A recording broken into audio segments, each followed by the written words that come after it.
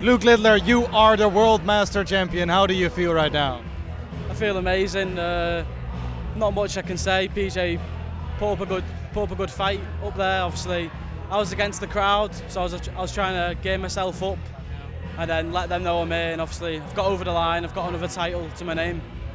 Do nerves even exist in you? You look so comfortable on stage. Nerves did it a bit to the end then, but I just went, you've got 3 in hand. He's on 160, I can't see him taking it, but obviously I hit it in the first start, which was obviously what I wanted. You've done great things before on other WDF tournaments, on the JDC tournament. Is this the biggest title in your life you've won? Do you consider that? This goes along with the Irish Open.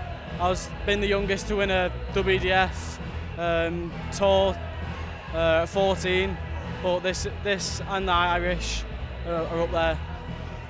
We've seen hugely talented players as you before in the youth, playing very well now, and then while they're growing up, they're slowing down in performance. What is your way of handling that to keep that level up? Well, sometimes I play men's and youth. So obviously I win a men's game, I'll go play my youth groups, come back to the men's, go back and forth, and I just keep practicing and keep going. Congratulations again, Luke.